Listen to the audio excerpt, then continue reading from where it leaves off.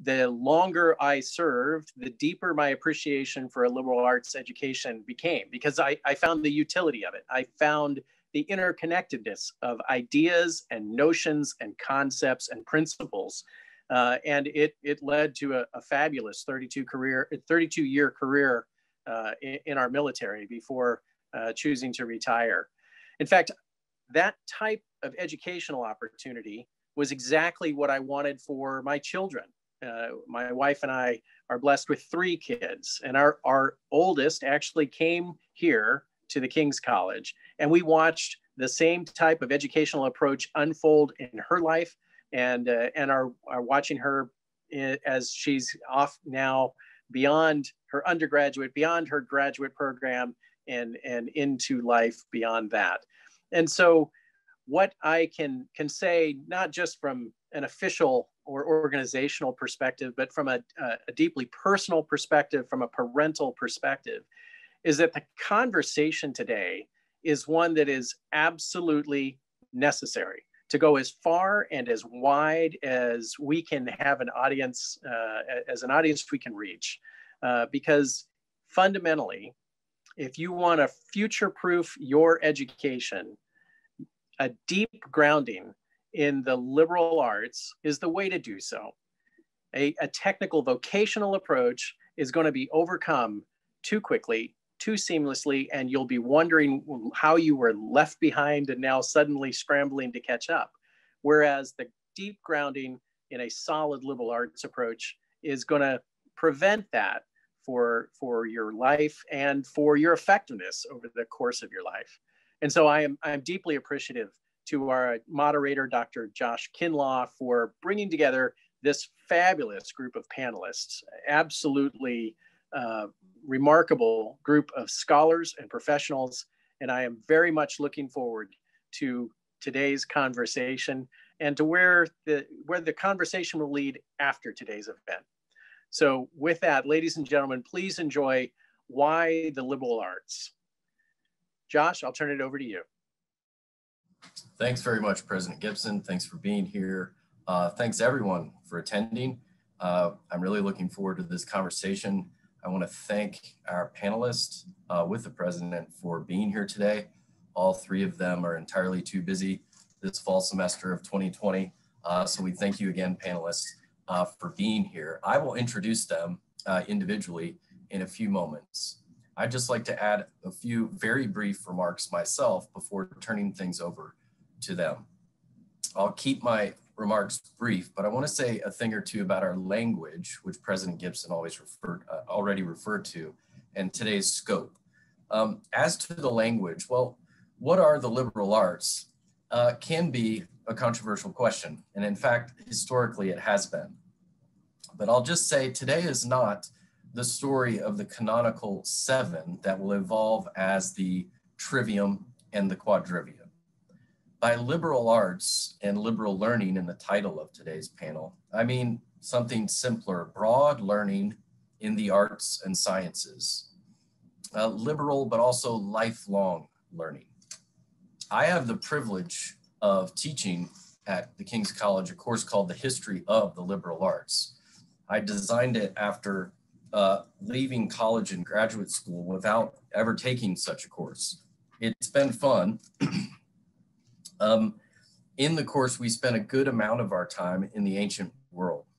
And what you start to see if you study the earliest chapters of the history of the Western liberal arts is you'll see similarly capacious definitions of their terms like learning, liberal learning, educated. Take, for example, the ancient Greek ideal of paideia. Yes, it's learning, but it's much more than that. You can see parts of this in Plato's image of a synoptic view, how things, not just branches of learning, but how each branch fits with the other. If you move to the Romans, you can see similarly a broad concept in humanitas, and then even in the artes liberales themselves. So many of you will have heard that quote from Terence, "I'm a human. Therefore, nothing human is foreign to me."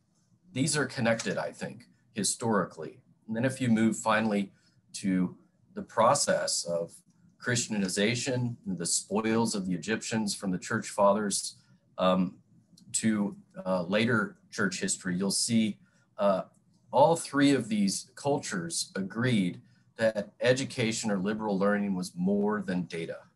It was about what could be called enculturation or socialization, or more simply, how to be a good citizen and how to be a good person.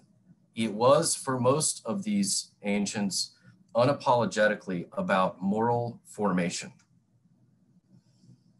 The fact that liberal learning is about more than data is inextricably tied to another characteristic, and with this I'll close, and that is that the history of liberal arts begins and remains in controversy. We take this material personally. Liberal learning forms a person, and it raises the stakes of the conversation. And you start to quickly have to grapple with not only what should be taught, but to whom and to what end. Again, we take this personally, and it can lead to some angst. A quote, "I'm not hopeful when I look at humanistic discourse outside the academy. Things are terrible both inside and outside, and we need to fix both by returning to serious liberal arts education." Now, that was written within the last 2 weeks by a professor I admire and a professor of faith. My point here is that people like Socrates or Augustine probably would have agreed with sentiments like that, or at least had similar conversations. Today, we're going to try to add something positive, however small, to what we realize is an ongoing, never-ending and big conversation. As to scope, finally, of today's panel, all four of us on the panel today have taught at large research universities, but we find ourselves currently, all four, affiliated with small colleges. And we want to pay special attention to the small college in particular, especially because it's there that these questions about what learning is and the tensions that liberal learning presents really come to the fore. They're practically unavoidable. But I'll just give one example and then turn to the panelists. One of these tensions, as you can see hinted at in the language describing today's panel, is between the useful or vocational ideal on the one hand and the, quote, useless or contemplative ideals on the other. With that said, I'll turn to the panelists. We'll start with a historian to set the stage for us. Dr. Joseph Loconte will be speaking on the history of American college, vocational, liberal, or both. Dr. Loconte is Senior Fellow in Christianity and Culture at the King's College and also Director of the Simon Center for American Studies at the Heritage Foundation. His best-selling A Hobbit, a Wardrobe, and a Great War is currently being developed as a documentary film series. This past July, he spoke before a U.S. House committee on our current national debate about public monuments. Our second speaker today is Dr. Jessica Hooten Wilson, speaking on teaching the classics. Dr. Wilson is the Louise Cowan Scholar in Residence at the University of Dallas. She writes widely on 20th and 21st century literature, and she's co-editor of the recent book, Solzhenitsyn and American Culture, The Russian Soul in the West, published by the University of Notre Dame. Dr. Zena Hitz will be our final speaker, talking about theory versus practice. Dr. Hitz is a tutor at St. John's College, Annapolis. Her recent book, Lost in Thought, The Hidden Pleasures of an Intellectual Life, was published earlier this year by Princeton University. Panelists, thanks again for being here. We look forward to this discussion. I'll make one more note. As you may have seen on the screen, audience, you may text in questions for our panelists. That number is 646-355-8946. But we'll begin with brief remarks for each of the panelists, and then we'll move to a section of questions and answers. Thanks again for being here. Dr. Loconte, if I can turn to you. Well, thank you, Josh. It is great to be with you. It's great to be back at King's. And thank you all for joining us. You're as busy as we are. So thanks for joining the panel discussion. Let's just get into it. The Duke of Wellington, the general who finally defeated Napoleon in one of the great naval battles in British history, he understood the importance of the academic institutions that trained men for the rigors of combat. The Battle of Waterloo, he said, was won on the playing fields of Eton and Cambridge. In other words, the patriotism and character required to defend constitutional government against dictatorship, it depended upon the right kind of education. In his book, Some Thoughts Concerning Education, published in 1690, English philosopher John Locke, and for those guys who know me, you knew I was going to drag John Locke into this. John Locke wrote that the welfare and prosperity of the nation depends upon the education of the young. One of the most consequential battles today, I think, is between a liberal arts education rooted in the classical Christian tradition and a radical, illiberal, and ultimately nihilistic outlook. Put another way, our campuses today are a battleground in the contest between ordered freedom and tyranny. These are the stakes in this discussion. This is precisely how the educational leaders in colonial America understood their own situation, their own cultural moment. I think this fact needs much more attention as we consider the history of a liberal arts education in America. Most of us are familiar, at least with the basic outlines of this history. So briefly, the college or collegium, in the Latin for community, is pretty much an English idea. It was brought to New England in the early 17th century by English Protestants, mostly Puritans, who left home in dissent from the established Anglican Church. So not surprisingly, the first colleges had a distinctively religious mission right from the outset. They drew upon classical and medieval approaches, but also replicated their experiences in the colleges back at Oxford and Cambridge. Harvard College, established in 1636, founded by the Congregational Church as a theological school. The College of William and Mary, 1693, as an Episcopalian school to train clergy. Yale University in 1701 to educate ministers in our own way. And they meant in our own way. I think it was the founder of Yale who accused one of the Harvard educators of having less of the Holy Spirit than the chair I am leaning on. So things could get testy over there. Well, from the beginning of the 18th century until the outbreak of the Revolution, there were only 9 colleges in America. By the 1830s, there were about 50 colleges, but they were very small in size, of course. Fewer than 4,000 students in total out of a population of 13 million people in the United States. And yet, and here's the amazing thing to me, most Americans were not only literate in the sense that they could read and write, most of them were also literate in the principles of self-government.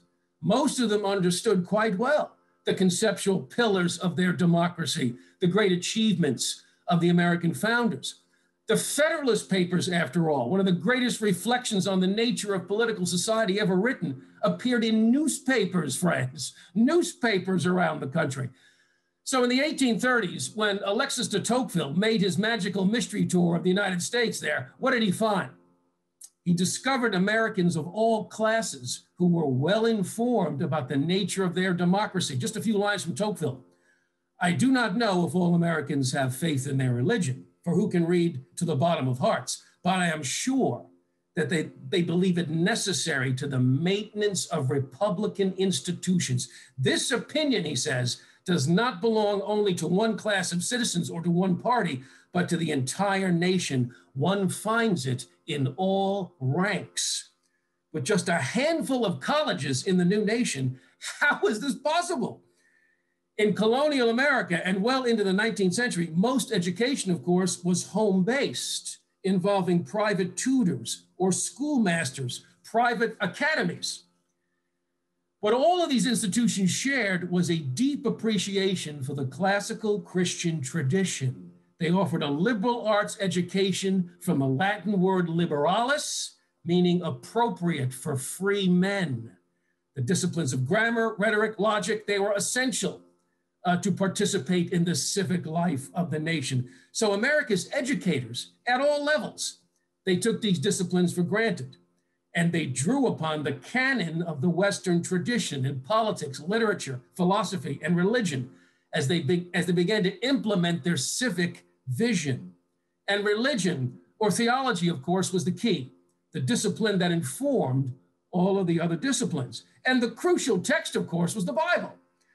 The Protestant character of colonial America made it almost inevitable that the Bible would play a pivotal role in the American Revolution, in the debates over the Constitution. It is not too much to say that the Bible was America's third founding document. In the political vision of the founding generation and among the educators who emerged, Republican government depended upon Republican virtue, which in turn depended upon revealed religion. If America's academic institutions were going to support and disseminate the Lockean ideas of equality, freedom, equal justice, government by consent, they must be grounded in the Hebrew and Christian scriptures. And one of the most important examples of this educational vision was embodied in the figure of the Reverend John Witherspoon, the only minister to sign the Declaration of Independence. Witherspoon. This Scottish Presbyterian minister took over as the president of the College of New Jersey, which became Princeton University, in 1768. In other words, he becomes president at Princeton just as the country is entering an age of revolutionary politics, and he served in that capacity for the next 25 years. Listen to historian Ed Morgan. In 1740, America's leading intellectuals were clergymen who thought about theology.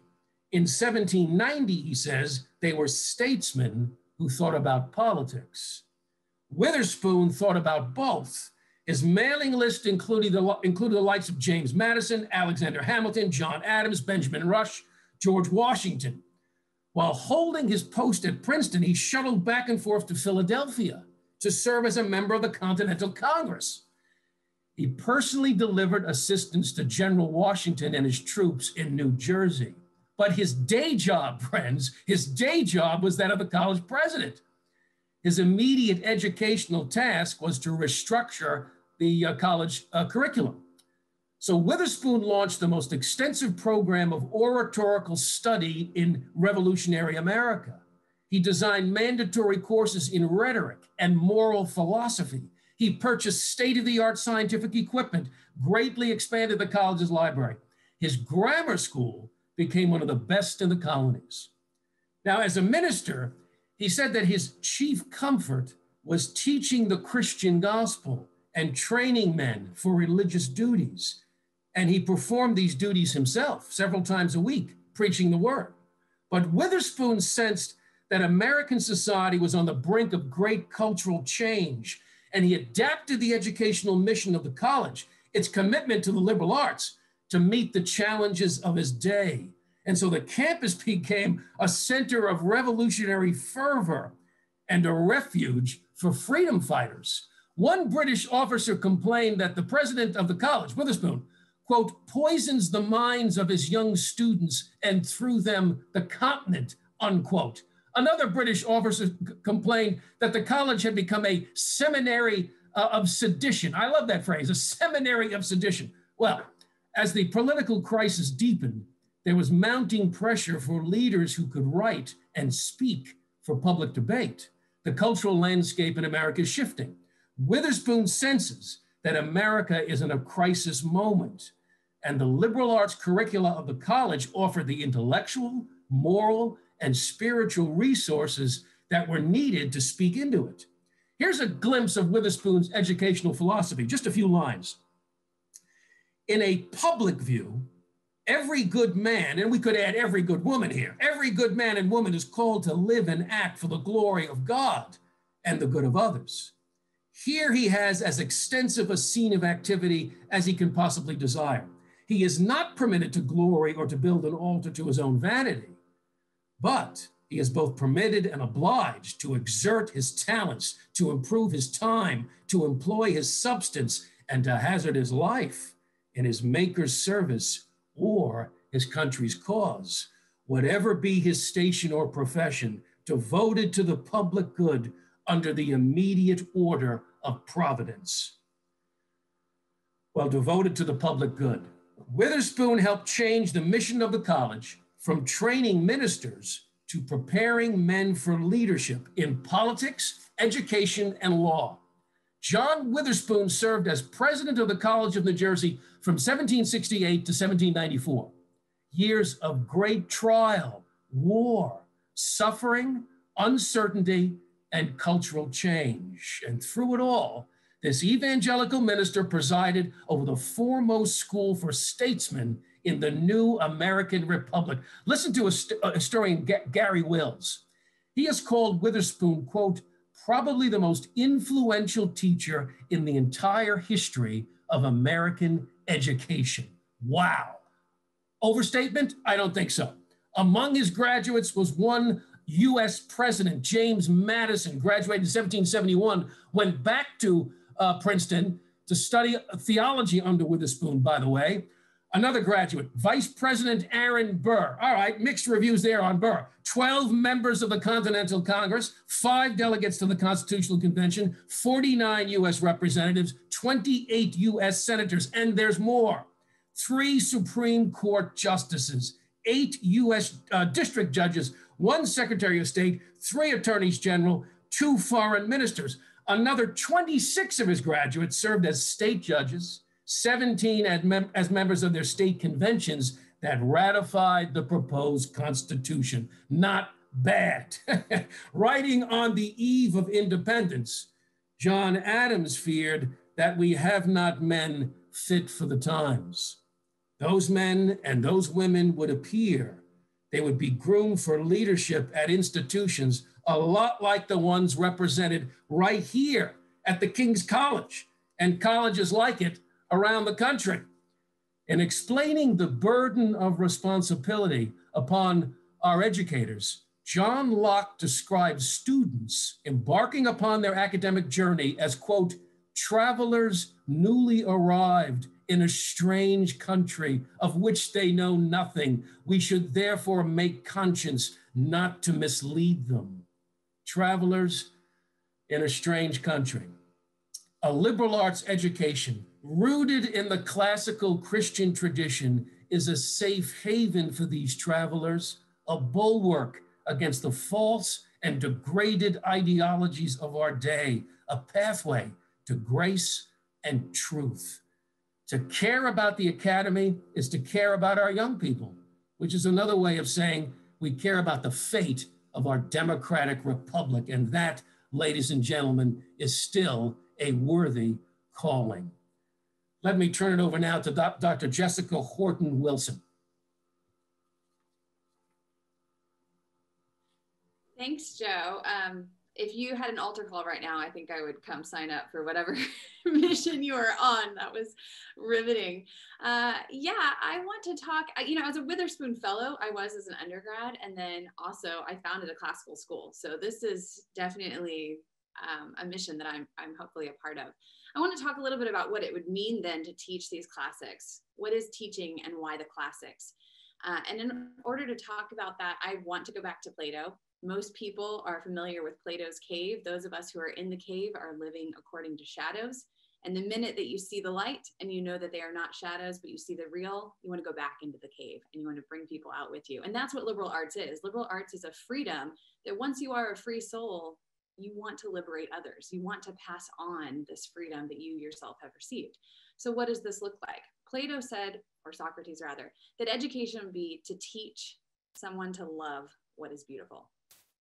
To teach someone to love what is beautiful. So I'm going to stick with truth, goodness, and beauty this morning as a way of structuring this idea of what it means to love what is beautiful.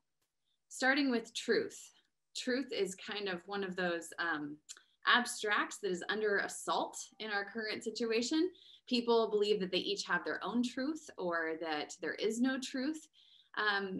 You have the famous metaphor of the elephant and everyone's holding one part of it. I personally believe in Christian tradition. So the elephant's been revealed to me. And sometimes I might have the habit of too often just swinging on the tail and thinking that's the whole elephant. But at the same time, I come back to what the vision of the whole is. C.S. Lewis says that reading great literature gives us all of the various perspectives so that we can see the tail, we can see the ears, we can see the trunk. So it's not a matter that there is no truth or that everybody has their own part of truth, but that coming together, we move towards a more fuller understanding of what that truth is. We combine our various eyes, we combine these perspectives. The liberation that comes from the liberal arts is being able to see with this myriad of eyes, right? But it is still I who sees. And that's from Experiment and Criticism, C.S. Lewis. So we're trying to combine the various perspectives, the various visions to be able to get at a truth. One of the things that we find in totalitarian cultures is they will try to control the narrative so that they themselves are the only place that you find truth. So for example, if you've ever heard Gary Saul Morrison speak about what happened in communist Russia, he says when he was over there, people said, we have the freest press in the world. We are able to have the most free speech. You just can't print lies, right? And the joke was that, of course, the communists controlled the truth narrative. So anything that you said that was against communism was in itself a lie. And Solzhenitsyn stands up and says, live not by lies. A true society that is open to free discourse is going to allow various perspectives, even those that disagree. So a liberal arts education allows you to take in a polyphony of voices and not just one monologic perspective, and be able to practice discernment with these voices to see who in fact is contributing to the truth, who knows the truth, how can we bring these voices together and discern what the truth is. Flannery O'Connor would also caution us not to only seek the truth that makes us feel good. So truth does not change according to our ability to stomach it, she would say. So you have to be willing for the truth to make you uncomfortable. You have to be willing to seek out truths and be able to discern them even when they don't necessarily fit what you've become accustomed to. If you are living according to lies, then of course the truth is going to make you uncomfortable. And I think that the liberal society allows for that kind of free discourse to be able to seek the truth. The second part that I want to talk about is goodness. The liberal arts are often decried as, you know, we can't make this argument that liberal arts make us good, right? We can't make this argument that those who study the great books are good people. Hitler was an artist. I mean, you hear this kind of stuff all the time, right? At the same time, I think it's a both and. Piety is a beginning place. Like Joe said, the Bible is kind of the foundation for these great books that come after it. If you're people of the book, you're reading books in search of those narratives that help cultivate the things that you've learned and want to practice better. So liberal arts become a way of forming you in the way that you desire to go. So piety should be kind of the bedrock of that search in the liberal arts. At the same time, those of us who are sick and have never known what is good. So think of St. Augustine, he would say, to a sick person, even the taste of sweet bread is going to taste bitter. We have to practice tasting things that maybe seem bitter to us to learn what is good. We still have to be able to cultivate our taste in the good, even if we don't necessarily have that bedrock of piety. So that's why I think it's a both and when it comes to goodness. You not only want the resources that help to cultivate the kind of life that you seek, that you become a better person, but at the same time, you also want to seek those things that you've heard are good and respond to them and start practicing a different kind of taste than maybe the ones that you've become accustomed to. I'm going to use a contemporary reference here, but Martin Scorsese talked about the Marvel films a couple of years ago, and he said the problem is that it's actually feeding you the lowest thing that you desire, and so that your taste never changes. And what you have to do is to taste something higher in order to start cultivating a better taste for yourself. And I think that's what we have to do with the liberal arts, is that we have to learn to practice a taste for something that is better. The last part on goodness that I'd like to talk about is the idea of having these things within you. And we all listen to music, you hear songs, and you have things in your head. And if you're only consuming the culture that is around you, then you're going to only have those kinds of songs playing in your head, to use that analogy. Whereas if you are reading the classics, you have those things in your head, right? You don't just have like My Lovely Lady Lumps or whatever is on the radio. I probably just gave my age away, but you don't have whatever is on the radio. You instead have Shakespeare, right? The quality of mercy is not strained. It droppeth as the gentle rain of heaven upon a place beneath. It is twice blessed. It blesses him that gives and who, right? This is the kind of words and songs that you have within you that help you when you're facing crises, when you're facing isolation, when you're facing despair. These are the songs that bring out the virtues in you that you want to cultivate in your life, that you want to live accordingly. And so you need these better songs and these better words within. The last part that I want to mention is beauty. So we've truth, goodness, and beauty.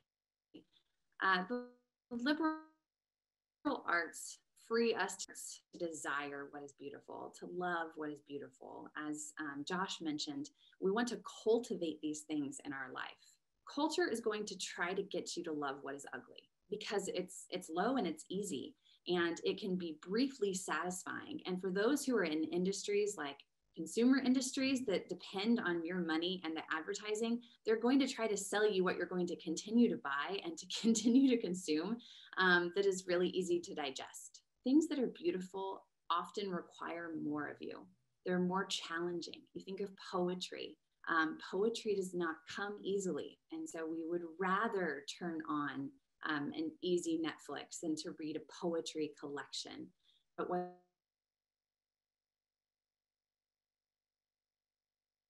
not just your gut and not just your brain, they are bringing out the part of you that is your heart, that is your emotions, that is cultivating a way that you know how to respond to the world better than the easy way to respond to the world. And I, of course, depend a lot on poetry for this personally. I'm a poet and I love poetry.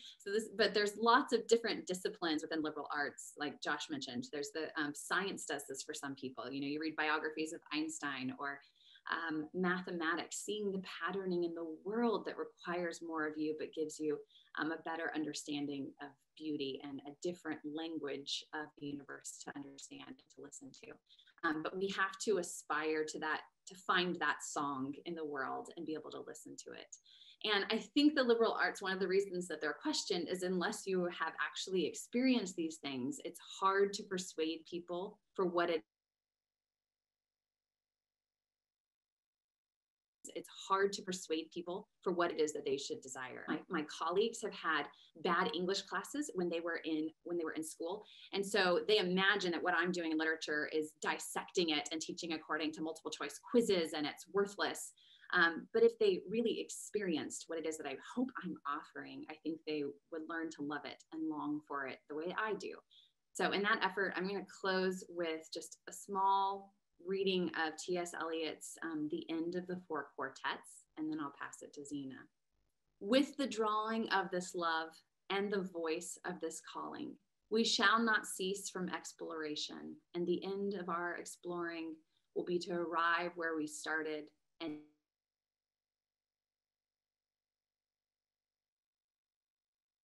know the place for the first time, through the unknown, in the last beginning, at the source of the longest river, the voice of the hidden waterfall and the children in the apple tree, not known because not looked for, but heard, half heard in the stillness between two waves of the sea, quick now, here, now, always. A condition of complete simplicity, costing not less than everything. And all shall be well, and all manner of things shall be well when the tongues of flames are infolded into the crowned knot of fire, and the fire and the rose are one. If that does not speak to your soul, I don't know what will. Zena, on to you for the grand finale. Thanks so much, Jessica. You wonder about us old-fashioned people who like old books and meeting in person. So I hope that internet difficulties will only strengthen our credence, our plausibility as spokesmen for old-fashioned things. So I'm going to talk about a slightly different aspect of the liberal arts. one that in a way is more practical and in another way is more fundamental. So I want to praise the features of liberal learning and learning for its own sake that will matter, I think, even if they do help to strengthen the American Republic, that they'll matter even after the American Republic has gone the way of Rome and the way of European Christendom and the way of Byzantium and the way of the Caliphate. Also that will remain even when I think the true or the good or the beautiful are opaque to us. Our hearts don't stop longing for them, but we sometimes can't find them in our experience. So what I want to talk about is the uses of usefulness, or why we should choose liberal learning over practical learning. So liberal learning, liberal arts education, and study for its own sake, these are matters of choice for us. They're matters of choice for you who are students or those who are choosing to go to a particular school or undertake a particular course of study. They're choices for parents who are supporting your children. There are choices for people who are seeking further study. There are choices for anyone who has any involvement in our educational system, which is all of us, since our educational system is supported by taxes, since it's supported by philanthropy, and since most of us, at least, have the splendid opportunity of having an education and of having choices about it. I'm not going to disparage useful learning. I think useful learning is wonderful. I think it's profound. I think it's essential. I think it's fascinating, but I think you've probably heard quite a lot about it elsewhere. I think if you try to figure out what the value of learning is, the chances of your coming across a praise of practical learning are going to be very high. Whereas your chances of coming across a really compelling argument for liberal learning, for learning for its own sake, for useless learning, it's going to be a bit hard to find. So I want to argue that if you have a choice between studying something practical or promoting a practical kind of education, I want to say something why you should choose instead the useless, the pointless, the wheel spinning off in its own world. It sounds like something that you shouldn't choose, but it is. And I'm going to try to explain why. So think of the various things that you might want to learn and why. So say, for instance, one wants to learn how to build things, roads, bridges, skyscrapers, houses, office buildings, networks for communication. Now, why do we build those things? What are we building them for? What's the vision which those buildings, those projects are going to serve? We're not just building things up and then tearing them down like sandcastles. At least I hope we're not. So we have some idea of what kind of life that building is supposed to support. And we need to think about what that type of life is. Whatever that type of life, whatever that way of being human that our buildings support, might change the way, for instance, we build our buildings.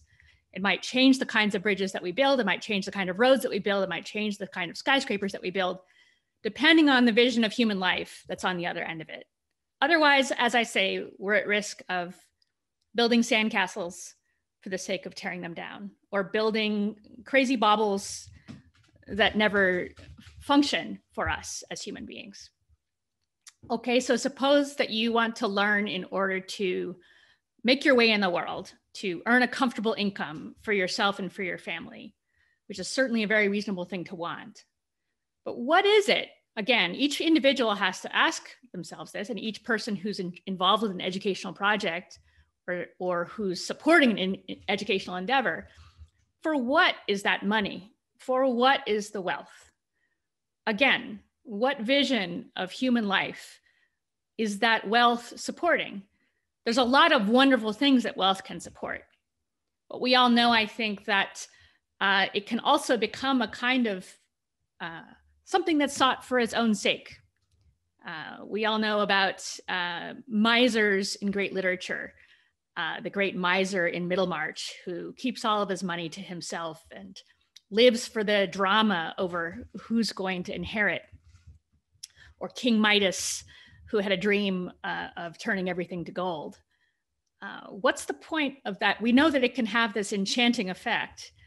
So we need to remind ourselves of what that money is for. So there should be two open questions for you at this point. What are we building for?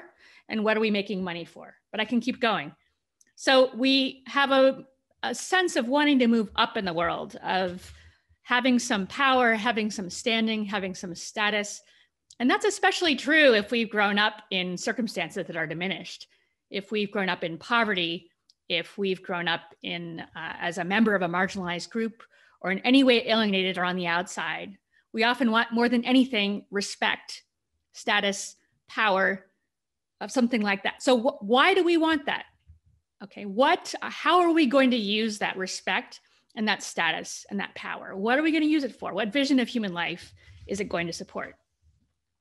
Okay, let's think about some more down-to-earth examples. Health. Okay, so people want to go to medical school, which is a wonderful thing to do, become doctors, cure diseases. We're in the midst of a global pandemic. Nothing could seem more important or relevant right now. But what happens when everyone's healthy? Try to imagine what that's like. So health is essential, just as building is essential, just as money is essential, just as respect is essential. But what's it for? What do you do when you're healthy? How do you live when you're healthy? Being healthy isn't enough. It's not a whole human life. It's just a condition for living a certain kind of a human life. So lastly, think about justice, which I think is the most splendid of all of the goods, all of the practical goods that you could seek an education for. Even justice, splendid and beautiful as is, as much as it pulls on our hearts, you want to become a lawyer, you want to become a judge, you want to work in politics, you want to be an activist, you want to fight for justice. What does a just society look like? What do we do once we've achieved justice?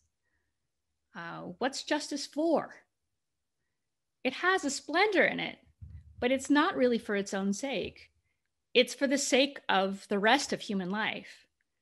So now I'm going to try to fill in a sketchy way, and I think each individual, each group, each family, each community should figure out for themselves just what you think that flourishing community looks like once you have the buildings, once you have the money, once you have the respect, once you have the health, once you have the justice.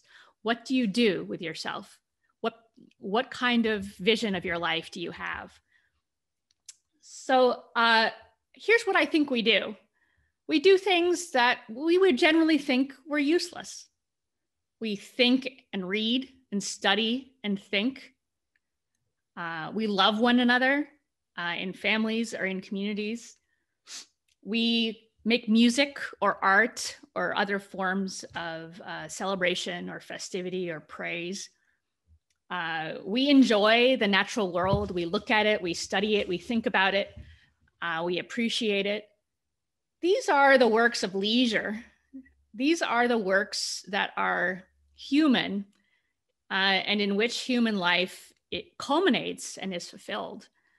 And none of the other goods, not health, not money, not engineering, not justice, none of those things matter if they are all, in other words, useless, unless there is some higher end, some vision of a community, some way of being human, which they're supporting. So this is exactly what liberal arts teaches you to think about, to ponder, to search for, because I hope it's clear. I think it's an object of inquiry. It's an object of search. It's not going to be something that you look up on Google or even in an old encyclopedia. You're not going to be able to find a vision of of human life and human community that suits you and your circumstances just perfectly. These things have to be worked out for oneself in one's own time and place with the people with whom one is committed to live. So we need to go on this search for what a good community looks like, what a happy human life looks like. One of the best ways to do that is liberal learning. Without that, as I say, other things you might study are useless. So one reason why I think that matters is that being a human being and doing human things doesn't require anything else to make it good. It's an end in and of itself.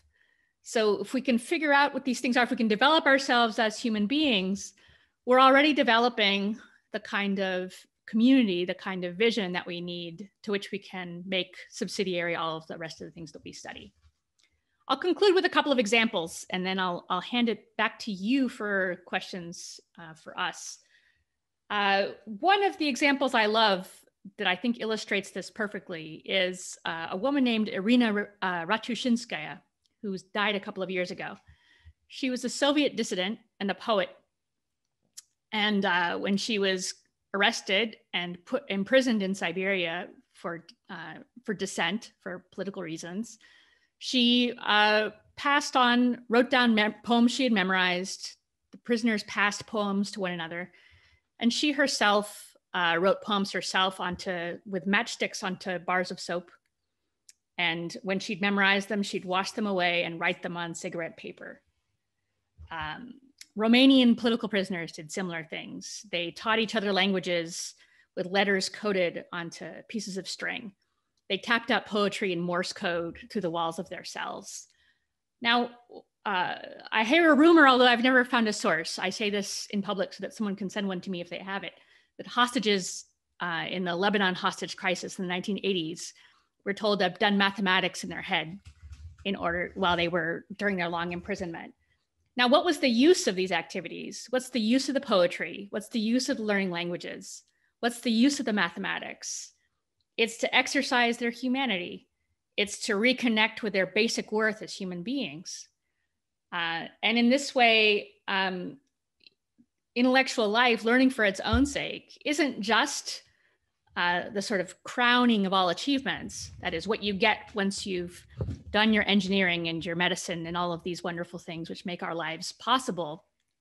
It's not just a crown. It's also a refuge when we lose everything else. In failure, in imprisonment, in circumstances of terrible oppression, in decline, in despair of any kind, the liberal arts are there for us in a way that nothing else is, apart from art or music or worship or our love for one another. So with those words, I'll hand it over back to Josh so that he can facilitate our further conversation. Thank you. Thank you, all three of you. And we do have some questions. I'm going to invoke moderator privilege and ask one of my own first. And I'm going to start actually in reverse order with Zena, if I can go right back to you. I'll say, again, I really appreciate your recent book. I have a feeling you sort of sneakily introduce the reader to the fundamentals of Aristotle without sounding like a classical philosopher. So well done. That was impressive among several other things. But I'm very interested on one of the last things you said. Was one of the questions I have about your book, and that is you use the word refuge. And for me, I wonder too, if that's somehow related to, we've all, Joe quoted, the classic quote is, these are the arts befitting a free person, originally a free man. Education for freedom. But I wonder if you seem to have a slightly different, or maybe even significantly different idea of freedom. I think you'd agree with the liberal arts are for freeing persons, but could you just say something more about what you mean by that freedom? That's a great question, which I find honestly very daunting. And the first piece I wrote about learning had freedom in the title, and I dropped it immediately afterwards because I realized if someone asked me what it was, I wouldn't be able to tell. I do think that the primary sense, and the way that my remarks today were suggesting, the primary sense of freedom is something inward, something that belongs to an individual, something which in principle really cannot be taken away from a human being. So it's something that's deeply connected to one's dignity and one's worth and one's humanity. So I can say that much. I also think, even though it's not so much emphasized in the book or in my remarks today, that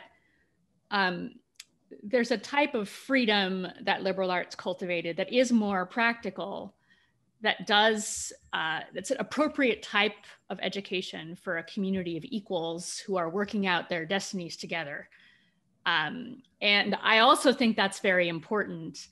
I've emphasized the first just because I think it's a bit more general. That is, I want to think about, why is this good no matter what happens, no matter what our circumstances are, politically or otherwise?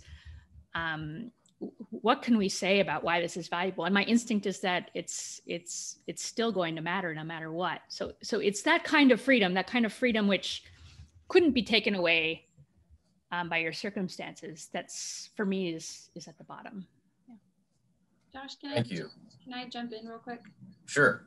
So when Zena was talking, I was thinking about St. Jerome, because you were talking about people in political prisons who are, refuges.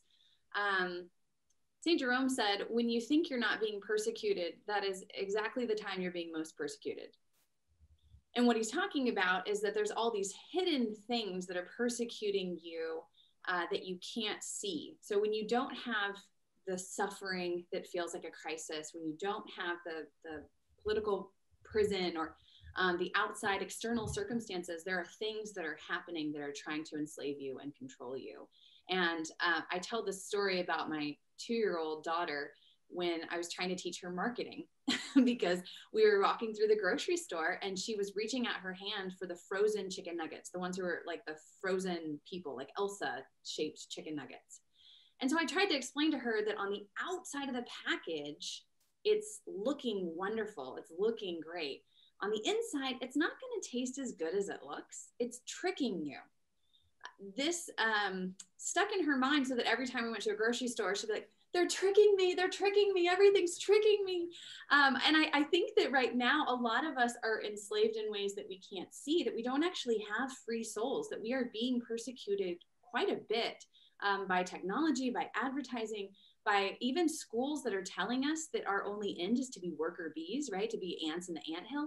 And so I think the persecution is happening right now, and that we have to practice the liberal arts to truly be free, to free ourselves and to free others into full human beings and not just consumers and objects. So I just want to thank Jessica for that. And I agree 100%. I think that is also part of that freedom that can belong to an individual, is freedom from being dominated inwardly by certain kinds of motivations, desires for prestige, desire for money, desires for status, concerns about what other people think of you. And those are exactly the things which enslave the successful and the comfortable rather than the more evidently oppressed. So I think I write in my work about my life as a brief life as a high prestige academic, where I was addicted to prestige. I loved the success. It wasn't about learning. And that's a type of slavery. And it's enormously liberating now to be free of that and to be able to just say what I think and do what I like and study what matters to me. So anyway, I'll just thank Jessica for that and endorse it. Can't hear you, Josh. Yeah. Thanks. I think we've more or less answered that, but just to answer this question, but just to be clear, I shouldn't be surprised the last week of October on a college campus, a unifying theme of several of the texts is politics, current politics. Do the liberal arts belong to a certain culture, a certain faith or lack of faith?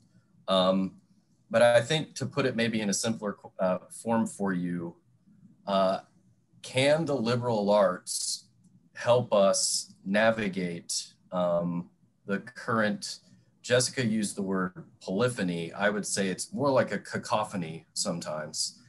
Could anyone comment on maybe something a bit more specific about how the liberal arts have helped you navigate that? Discern, in Jessica's words, which voice is true. I'll leave that. Maybe Joe or Jessica, would you like to take a turn on that? Jessica, do you want to take a crack at it? I'm happy also to chime in. No, go ahead and start, Joe, and I'll Sure. Great questions and great discussion, guys. I just learned a lot here in the last hour with you guys. You know, I know you guys have talked about this, I think, at the King's College, that amazing sermon that C.S. Lewis gave in 1940, Learning in Wartime. And as an historian, I especially love it because I know the context. I know the immediate historical context pretty well. I've studied that period pretty well. And the survival of Great Britain and maybe Western civilization is at risk. They just don't know if it's all going to come to an end because it looks like the Nazis are really on a roll. And it's in that context that Lewis says, perhaps above all else, we need intimate knowledge of the past. Intimate knowledge of the past at this moment of political, cultural, global crisis. He says, yeah, the liberal arts, scholarship matters at this moment of crisis. And then he gives a reason. He says it helps to immunize us from the great cataract of nonsense that pours forth from the press and the microphone of our age. That's 1940, the great cataract of nonsense. Well, guess what? It's ramped up the cataract a bit. It's gotten even more poisonous and invasive. So for myself, having historical perspective on the current moment, on our current crises, whether it's a pandemic or whatever it is, that helps me a lot as I kind of think about this moment, realizing, all right, we have been through worse as a society, as a civilization. It is no guarantee we're going to come out stronger having that perspective, but it means we have some of the resources that we need to meet it and at least to be faithful in the moment. Because that's one of the great examples of great benefits of being an historian is you see the examples of men and women who, when the crisis came, they stood their ground and they testified to the truth, whatever the consequences. And that's a great encouragement to me, just as a human being. So. Yeah, sometimes I wonder if my vocation in life is just to plug Alan Jacobs, but if I can recommend a couple of his books that I think do the same kind of thing of getting us out of this cataract. The Year of Our Lord, 1943, in which he does talk about this learning in wartime essay, but he looks at the fact that a lot of intellectuals and writers were doing this in the middle of the war. Yeah. Simone Weil is writing on Homer. Auden is writing on vocation and society. Jacques Maritain, who I can't remember who else he mentions, T.S. Eliot, Lewis. So he's looking at all of these figures, and what are they doing? They're looking at education. In the middle of this fascist war, they're looking at education and trying to figure out how education kind of frees us in the middle of this moment. So I think that's important. I'm going to echo what I've heard Zena say and then let her maybe say it and expand upon it. But I've heard Zena talk about when people say that this narrative only belongs to someone, that liberal arts is kind of this elite white male worldview, and that's who owns the liberal arts. She's saying, well, who's saying that narrative? And really what happens is then you only allow, if you think that all the great books are just for white men, then you're just keeping minorities as oppressed as they were in the 19th century by not opening the doors and being hospitable to the conversation that has been going on for millennia, right? And so Anika Prather talks about this quite a bit. Angel Adams Parham talks about this quite a bit, and that it's not just one group or one political ideology or one demographic to who this conversation belongs. This conversation belongs to everyone. But I'll let Zena maybe change whatever I said wrong and add to it. I feel like I've had enough airtime. I'll just say briefly that there's a liberal arts tradition, which I very strongly connect to, which I try to carry on as best I can, which is one where groups to which these books are not given, who do not inherit these books from their rich fathers, but working people in Britain or in the US, Black American people, enslaved people, Native Americans, people from every walk of life all over the world have picked up the old books and made something from them that was theirs. So one of the things I've been looking at, Anika Prather, my friend, has been my mentor in this, but you start looking at the great Black American authors, Douglass, Du Bois, Baldwin, Richard Wright, Maya Angelou, Huey Newton, all these people, Malcolm X, King, all of them are educated in the classics. And they are free people. They are their own. They're very different from one another. And they're certainly different from the world in which they came up. So it's that history that I keep in mind, and remember that these books are for everyone, and they're resources which can renew us, whoever we are and whatever our circumstances are. Thanks for that. We have time for perhaps maybe 2 more questions here. Jessica, you're getting a lot of questions. Could you say something, Jessica, about your experience in the classical school you mentioned, and also just for the sake of, again, our terms, our vocabulary, do you or other panelists feel the need to make a distinction between classical, and liberal or liberal arts? We've got a couple questions on our terminology as well. So for me, classical education has to do with the classics, yes, but also with the classics as in the ancients. And so our education beginning with the ancient Greeks and ancient Romans. It's so funny when we loop those together and they're like 1,000 years apart, but really we're talking about for hundreds of years, that really was people's education. And I've tried to talk to my teachers, there's only so much you can do in a classroom day. And so I begin with this idea of piety. The very first thing is, if at the end of every day, our children love the Lord more, great. The next thing is if they actually love learning. And then the third one for me would be the classics, the Bible, and math, mostly meaning math in the sense of detecting these kind of patterns, like I talked about, math in its uselessness. Math in we're measuring time, we're measuring space, we're listening to the music of the spheres kind of idea of math. And so for me, classical education are those 3 things as we find them in Socrates, as we find them in Homer, as we see them when we're learning Latin and when we're practicing Greek. So that's what I did with the classical education. We're only up into 6th grade right now. And so it's definitely burgeoning and it's growing and changing. And the liberal arts is more of the content or the rubric. That quadrivium trivium is the kind of the skeleton that allows us to flesh out what classical education looks like in practice. Thank you. And Joe, if I could ask you one more from the audience. You mentioned at some point Adams or Witherspoon looking across the American landscape and seeing a shortage of educated persons. How does that square with, or one way to ask this is, does that comfort you, or does it worry you from where you sit at practically 2021 with regards to our nation's learning? Could you say anything about that? Does it discourage me or give me hope? I guess I'm feeling both emotions at the same time, to be a little churlish about it, I guess. I think we got to be realistic about kind of where we are.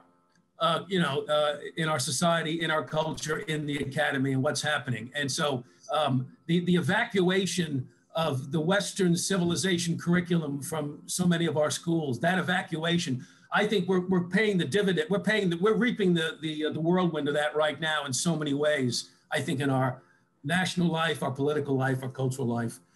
So there's trouble in River City. There's trouble in River City. There's no doubt about it.